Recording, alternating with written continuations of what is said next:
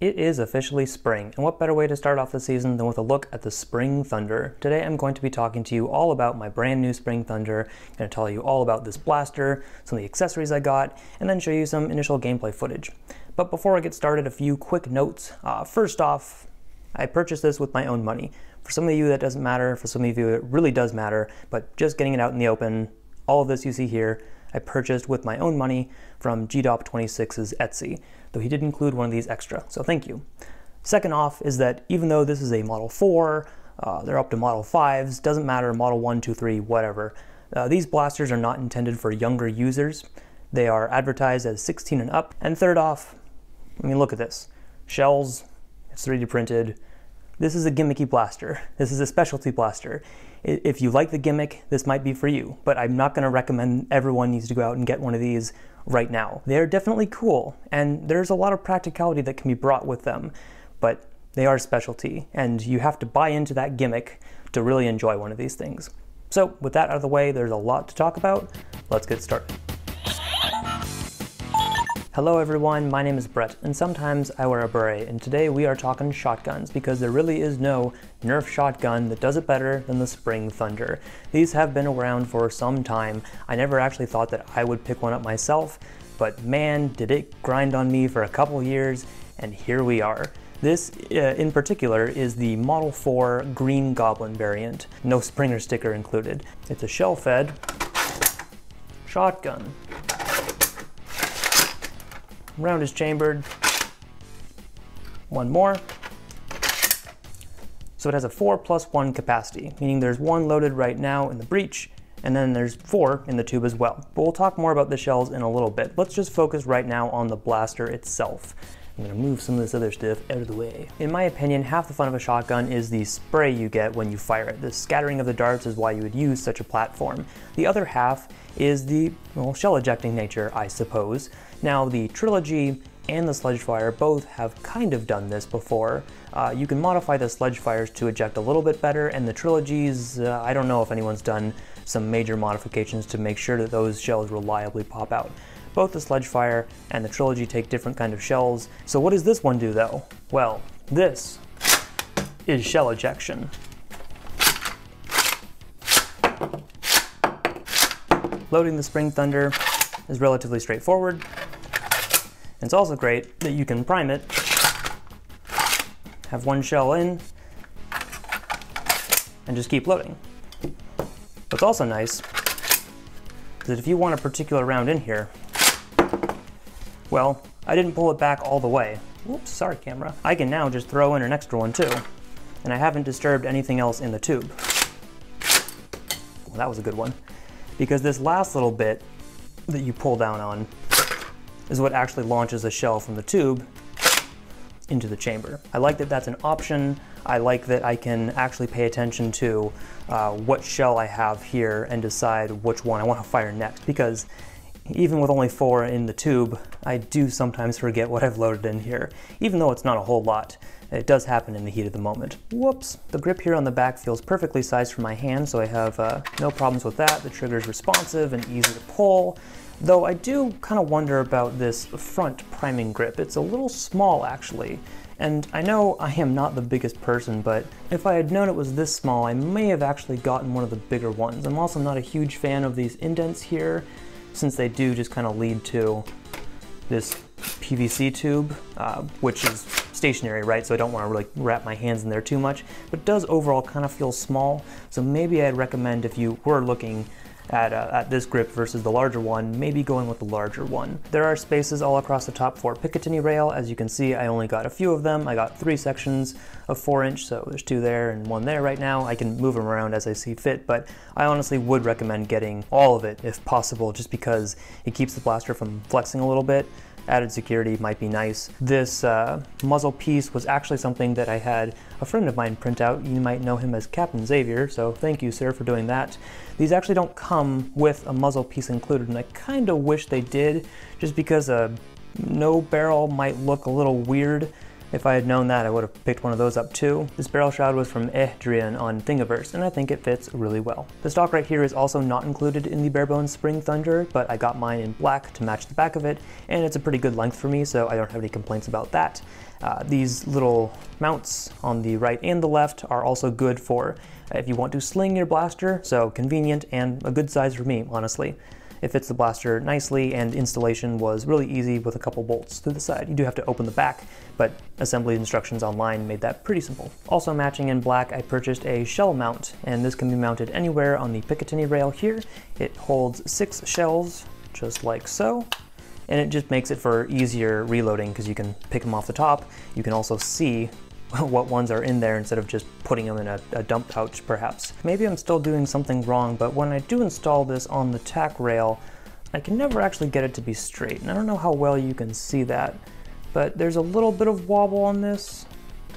Not terribly too much, but it's this part, I don't understand why. There seems to be a little bit of a raise on one side or another. I don't know if that's just a design problem or what. So having this is actually, I think, a really good inclusion for your Spring Thunder if you want to be able to see all your stuff. You could probably have a whole rail of them, and I mean, it would look goofy, right? But it would be practical. The bandolier is another option you can get if you want to hold your shells more efficiently. This one holds 25, so with the 35 that I got, 25 in here, 6 on top, the rest go in the blaster. That's full capacity for me. It's a good number. Now, this bandolier is interesting because it does hold them, but some of them are a little tighter than others. I'm not sure why that is. I can put it around myself, as I'm going to do right now, and you can't see. There's a little bit of refinement work that could be done to this, perhaps, but bandoliers hold more shells, and it may not be super necessary for you is my point. And the last additional item in the mix, of course, is the little keychain, because I thought that was cute. So these little Spring Thunders are, I mean, they're just meant to be keychains, just a little hole in the back. You can wear it around something.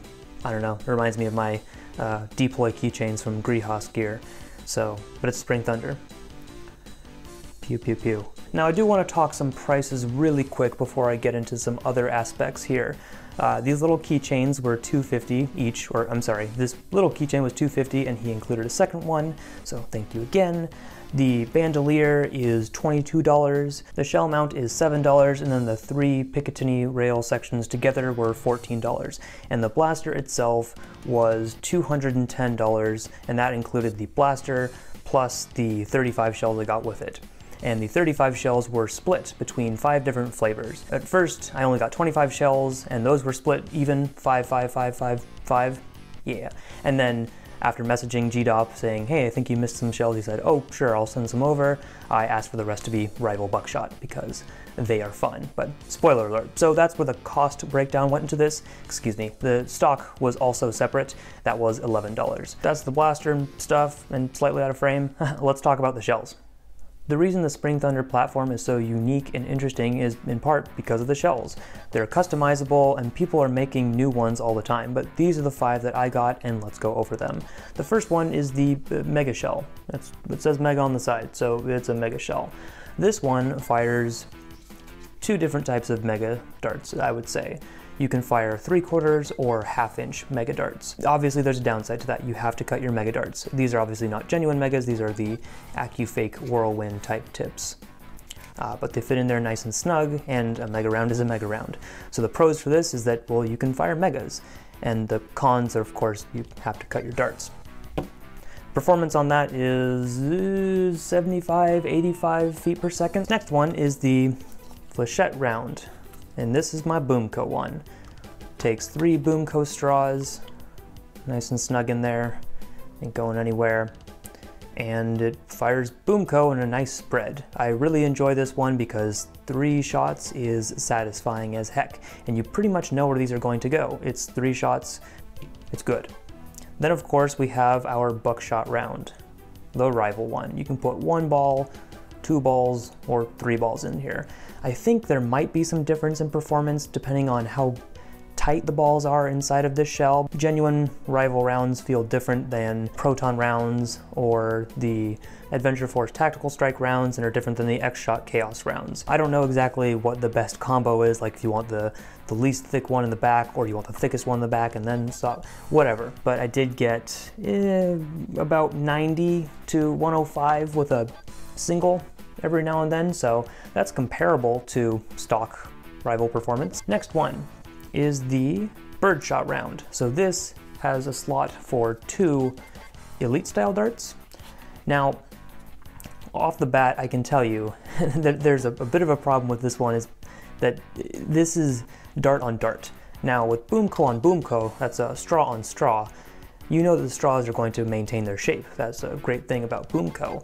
Darts are not so great when you mash them together, and you can already see these do not want to go into the shell so much, and they are definitely getting squished. If I leave them in there for too long, they will be unhappy. These are Elite darts though. These are some of the thinnest foam out there, so this just doesn't work sometimes if you are loading a thicker foam like Adventure Force Waffle. But, and dumb of me for not testing this extensively, half darts are really fun inside of here. So you could load 2 or 4 if you double stack them out of here and get another shotgun spread. So that's useful. Same as the last one, which is it says mod 2. I guess it's a single Elite dart or single dart. So you could put 1 dart in there, or you could put 2 half darts. So if I did have to rank my favorites, I would probably say that the single shot is my least favorite. Behind that are the 2-shot, the 2-shot and the Mega, and then it's a toss-up between Rival and Boomco. So if I had to recommend 2 things to fire out of your Spring Thunder shotgun, it would be the shotgun rounds, though honorable mention to the half-dart shotgun. Honestly, if there was another one to be made, we can bring Ultra into the conversation. Firing 1 dart out of this is not my favorite go-to, but Ultra might work just fine because it is shorter, so it fits inside. Ultra might fly straight, it might not.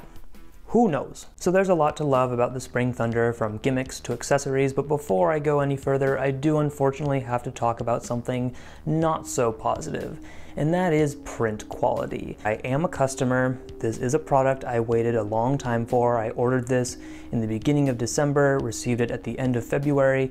It was made clear that these are not very quick to make and ship out. I'm not holding GDOP to some crazy standard of getting these out within a week. He makes that clear, I get it. I have purchased a lot of 3D printed blasters now in my time. I don't print my own blasters, but I've received a lot that I've learned a little bit about what looks good, what feels good, and what looks not so good, and what doesn't feel good. And I ran this by a couple other people too, just to make sure that I wasn't trying to come off as mean, but here's the thing.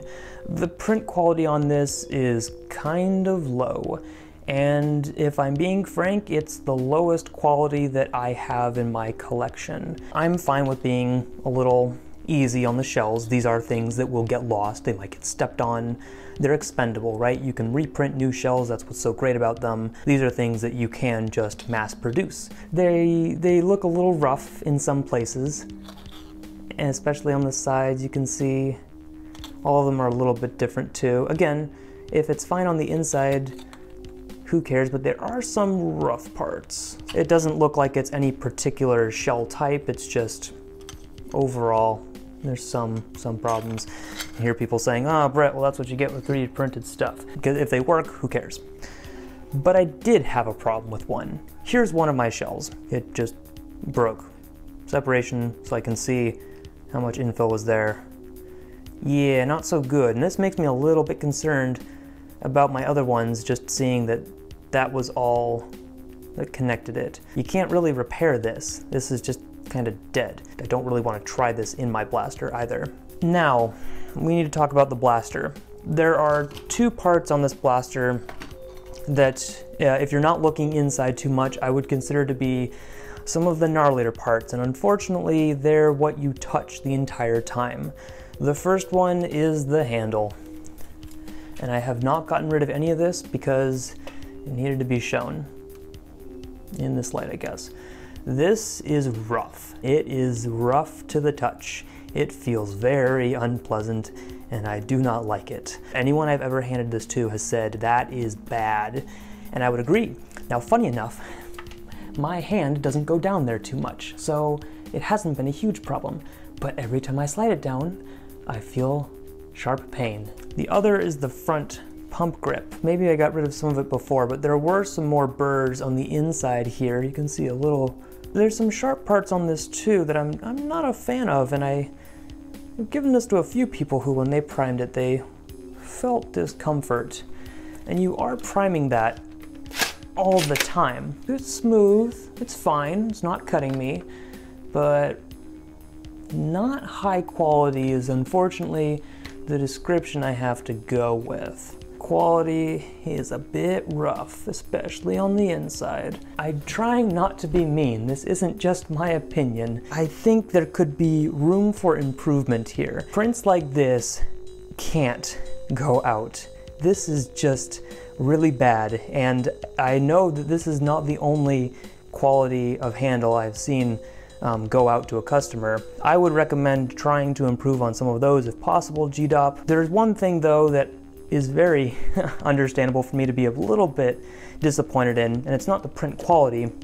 There are some scratches on the back. I know that's not printer quality, it's just like, that's a scuff. And I would be scratching my head as to how that happened, but unfortunately, you showed a picture of it in your Spring Thunder user group because you stacked all the blasters on top of each other. I would recommend going forward, please don't do that. I think those are reasonable gripes. I want these blasters to be great for people because it is just so much fun. You'll see that in a second. I really look forward to using this more in games too. Here's my GoPro Hero 5 Session. I'm going to mount this, thanks shell holder, I'm going to mount this to the side near the back on the other side of the shell ejection port to get a secondary view, because when I'm just holding it in front of me, you only see like this part. So that could be fun. Those are some of my thoughts. Let's get into the first time I used this in a game. That is a library, close quarters, kaboom. Hi. Hi.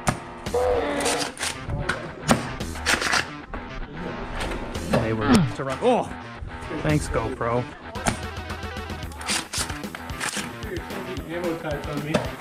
That is debatable.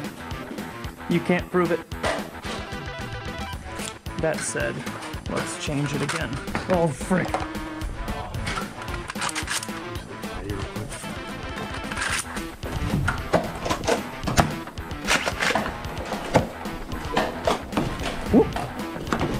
Wow. Bruh. Missed.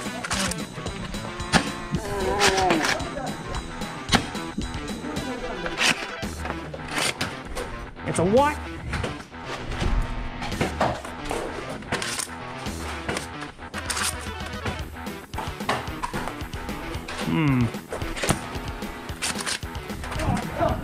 Sorry. Your shell hit me. That's okay. Friendly fire. Well, actually, I don't know. Your shell hit me. Does that count? Do you want to die? I got hit by a shell, and I loved it. I see that. Okay, he's playing that kind of game. I assumed. Bret. I had to. You son of a.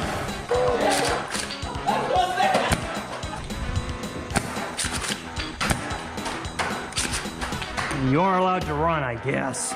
Go away. You're the only one. Yeah.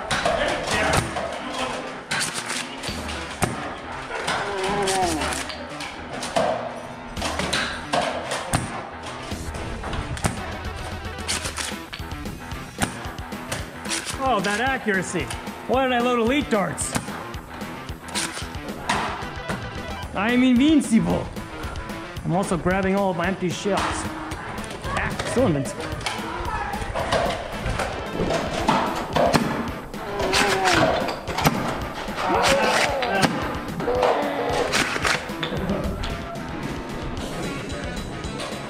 I have like one shell left.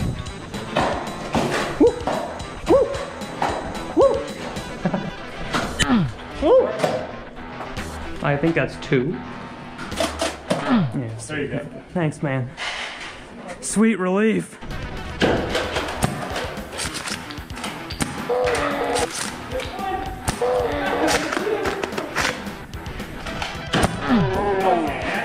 That's one left for me. For the last time. Yeah.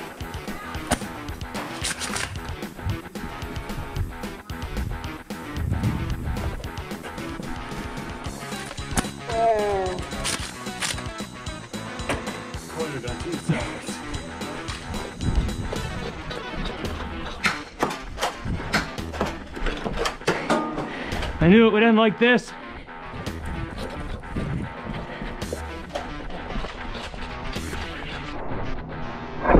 Oh, baby, a triple!